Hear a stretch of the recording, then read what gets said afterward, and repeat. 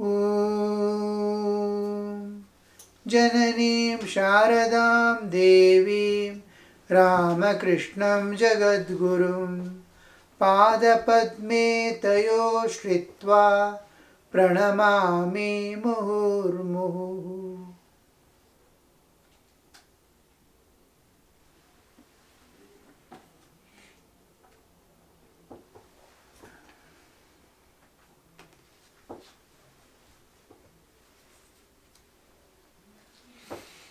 Master, weep for God with a longing heart, tears shed for Him will wash away the clay. The inner dirt of attachments and aversions, repulsions and attraction. We yield to attraction and repulsion, raga, dvesha, attachments and aversions. All this will be are the dirts in only love. Whatever you do for children, family, society, humanity, it must be out of pure love. Behind love always stands the sacrifice. I, mine and for me must dissolve. Ego must dissolve. All other things will go on smoothly. What binds man is his ego. Ego contains doership, enjoyership and knowership. Knowership is of worldly knowledge. How to cheat, how to gather money, these are all worldly knowledge. He has this much, she has that much, I must have this much. All these pertain to knowledge aspect. It is not the knowledge of transcendental. It is not knowledge of the scriptures. It is not the knowledge of the saints, what they say us to do. It is secular knowledge that makes you attached, run after the world more than what we need. So that knowership, that enjoyership, I will enjoy, I will do this, I will enjoy this. This keeps the binding to the world, and you have no freedom, and you have to pay for it, the bondage and suffering, constant suffering. Whatever you hold as mine gives you suffering. You will never get joy and peace. The same thing you will do, possess everything as belonging to God and yourself as a servant, then there is neither guilt is there, nor any bondage, but you keep on evolving. So weep for God with a longing heart, tears will wash away all dirt. When you have thus freed yourself from impurity, the inner imperfections, the inner impurity has to be washed out. You will be attracted by the magnet, the God. Only then you will attain yoga. Yoga is uniting with the rest of the existence. I have identified myself only with body in waking state, which I live and go when I sleep, I separate. With that bodily existence I am projecting. So this identity with the body must extend. I belong to whole. The microcosm has to merge in the macrocosm. I must be pervading the whole universe, not only the small body-mind complex. Every bit of mind, anybody insulting, anybody praising, how it affects me. Any pain in the body, how it affects me. Anybody hurting me, how it affects me. Like that we have to get slowly evolve to that state of extending to others and going beyond. Mukherjee. Priceless words. Master, if a man is able to weep for God, he will see Him. He will go into Samadhi. Perfection in yoga is Samadhi. Yoga karma sukaushalam. Perfection in yoga is Samadhi. Yoga is uniting with the rest of the existence, and I perfectly unite. A man achieves Kumbhaka without any yogic exercise if he but weeps for God. There are various ways. The Kumbhaka here is the one of the yogic paths. The Advaitic path is identifying myself with Brahman, denying the bodily identity that I have developed, and identifying again and again with the Absolute. Manobuddhi Ahankara Chittanyam Naham Shivoham Shivoham. Then when we come to the Patanjali's Yoga Sutras, Yama, Niyama, Asana, Pranayama, Pratyahara, Dharana, Dhyana, Samadhi, these Ashtanga Yogas, one by one, absolute purification, freedom from the nature's bindings, then following a disciplined life of sacrifice, purity, divinity and all that. Then getting accustomed to calm sitting wherein there is no external influences or anything binding us by any means. Asana, pratyahara, withdrawal of mind and senses from external things, withdrawal, and depositing in the proper place, dharana, then diving within and entering into the inner layers, one by one, Annamaya, Pranamaya, Manomaya, Vijnanamaya, Anandamaya, and reaching the self. Now various paths we have, and similarly Kundalini Yoga is there, awakening the power which has brought us into the universe and made me a part of this universe. The chakras are various levels of consciousness that we have, and we pass through these chakras by awakening Kundalini. This is also one of the paths. Then there is a path of bhakti, intense ecstatic love of God, where heart is fully awakened, and this part of bhakti school that defines God and keeping the duality, I serve Him, keeping love independent of duality, I merge in Him. So this is another path of bhakti yoga. So karma yoga, sacrificing oneself entirely, seeing God in the service of others.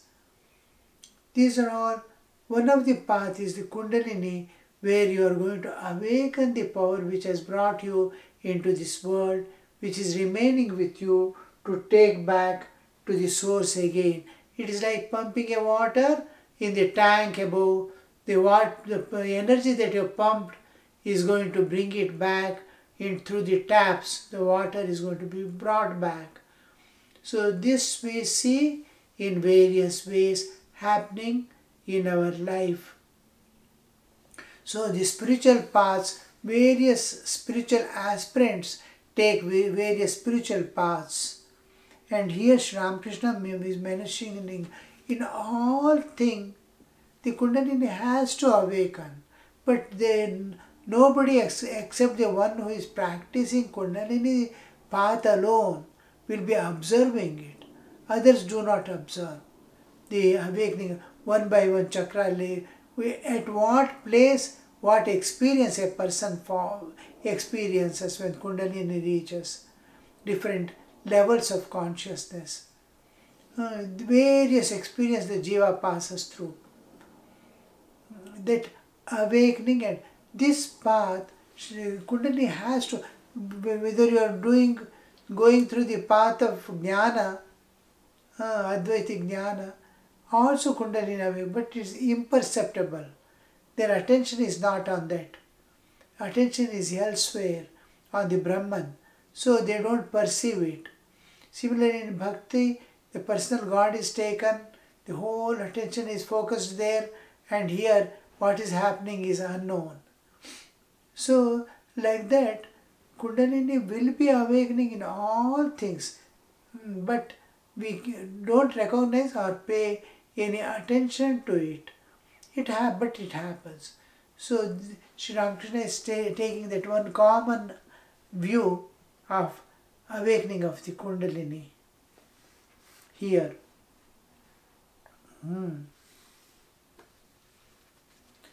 There the Kumbhaka comes into picture. The whole thing becoming bodily existence and psychic existence all becoming silent. No movements, no motion.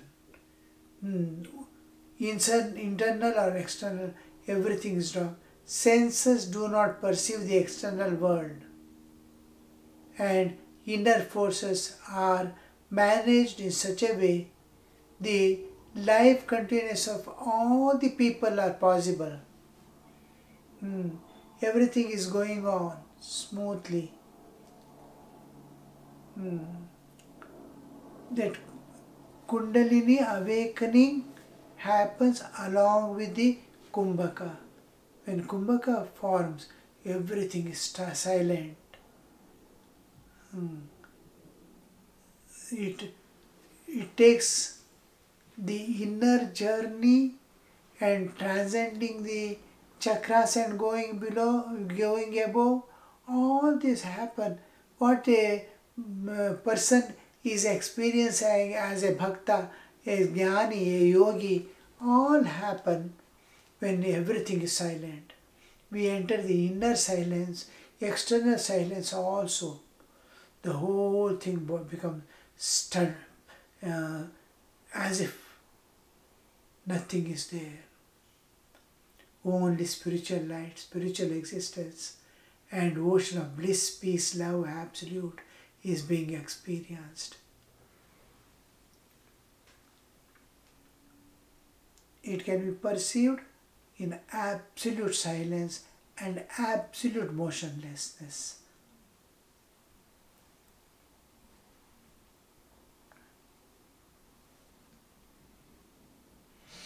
There is another method. When you be for God, Kumbhaka naturally acts. Another example Sri Ramakrishna gives regarding Kumbhaka is a woman, old lady was sweeping some house. She is working in somebody's house as a servant, and she is sweeping. Somebody comes, she belongs to a particular village. And a person comes and tells a person has died, young boy has died in that village. Oh, she says, nowadays all such things, nowadays time is changing, youngsters are all dying. What can be done? The social conditions are changing, even the nature is changing, the rainy season and all the seasons are coming in a different way. All this she will be talking, and then he says, in that particular, he was living in a particular street. Then she's still continuing sweeping and telling, that is where almost we are living very close to that street. Then after telling the street, he tells the which house, a huge big house is there. And then she becomes little attentive. And then he says, that house, such and such people are there. And when he tells the name of that person who is dead, it was her own son. Immediately everything becomes silent. This sweeping, the broom slips away from the hand, and she is in samadhi. She has lost to the external world, she has lost. She is in the thought of her son. No, this Kumbhaka, wherein external consciousness is totally lost, and what intended consciousness is clinging to.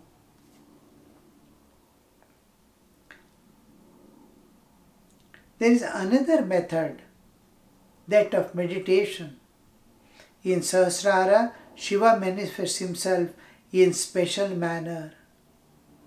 Shiva is a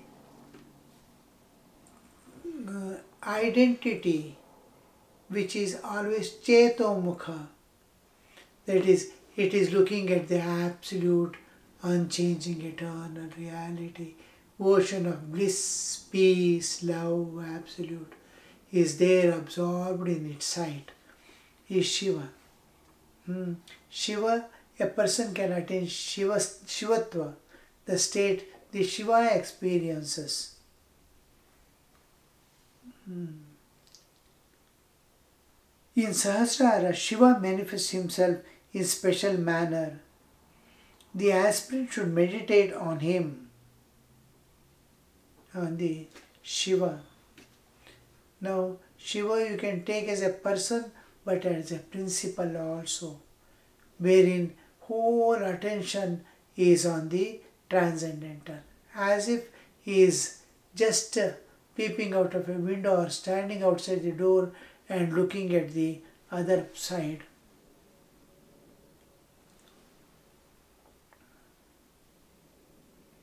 The aspirant should meditate on him. The body is like a tray. Mind and buddhi are like water.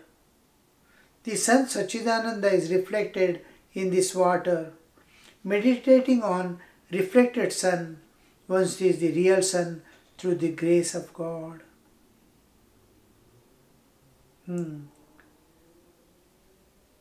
The aspirant should meditate on him, that is on Shiva. The body is like a tray. Mind and buddhi are like water.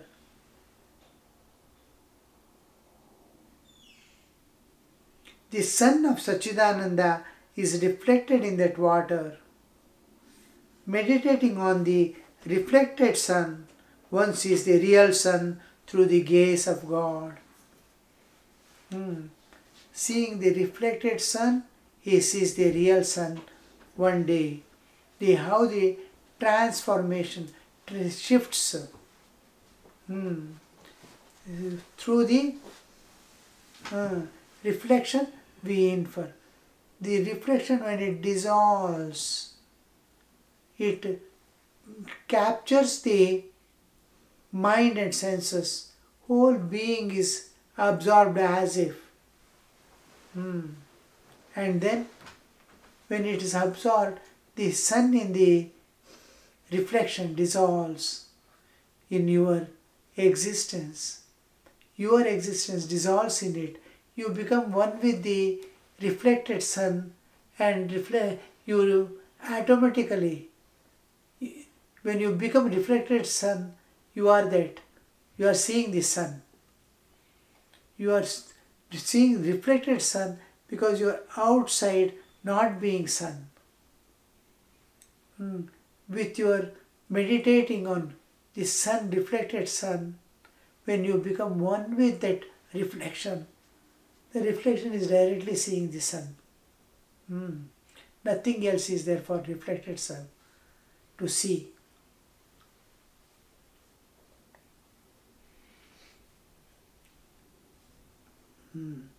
Mind and buddhi are like water. In mind and buddhi, it reflects, and then finally you reach the self deep within. But the worldly man must constantly live in the company of holy man. It is necessary for all, even for sannyasis. But it is specially necessary for the householders. This disease has become chronic because he has to live constantly amidst the woman and gold. How many times the Sri Ramakrishna uses this term, woman and gold. It is actually, the term used is Kamini Kanchana. What entices is called Kamini. The term woman has nothing to do with the gender, woman. Here woman represents a principle in nature which entices you for calling, as if beckoning you for enjoyments. It is presenting something. So here, and gold, possessions. The possession, when it comes as mine possession. The same possession you can have as his. It doesn't bind. You have a house, you have some property, you have children. It belongs to me. I am attached to it. It belongs to me means it becomes a source of bondage. It is Maya. The moment you are possessing the same thing without nothing has happened, you are not thrown it away or anything, all things, your house, property and all these children, everything are there as not yours, as belonging to God and in your possession. Then the same thing leads you to God. So woman and this one, when we say the same body and mind I want to use for enjoying, now I turn the desire for enjoyment towards the divine. I mix with the people who are singing and dancing in the name of God. Hashe kande nache gai. I am using the same body and mind, same enjoyment by seeing God and divine, which is going to make me evolve. When I do the same thing using the world, I want to enjoy the same enjoyment in the world, holding on to people and possessions, then it's binding. We don't change any aspect of life, we change our attitudes alone. The change of attitude makes us reach the different goals.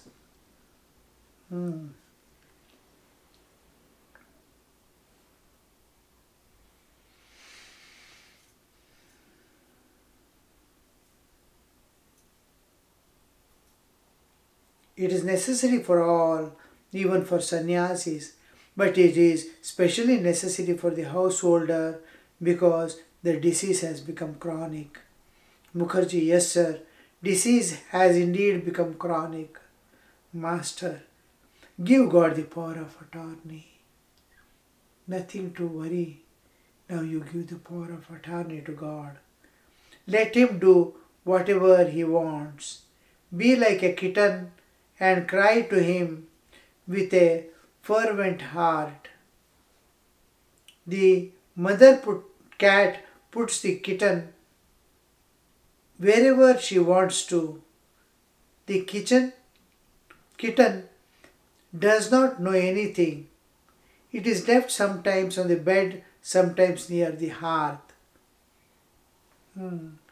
It knows only to call mother for everything.